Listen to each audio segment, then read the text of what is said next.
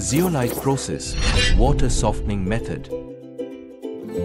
The hard water is passed through the zeolite bed at a specified rate. The hardness-causing ions such as calcium, Ca²+, and magnesium, Mg², are retained by the zeolite bed as Ca² and Mg² respectively, while the outgoing water contains sodium salts.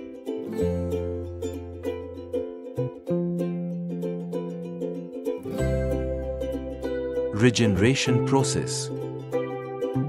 When zeolite is exhausted, regenerate using a 10% salt, NaCl, solution.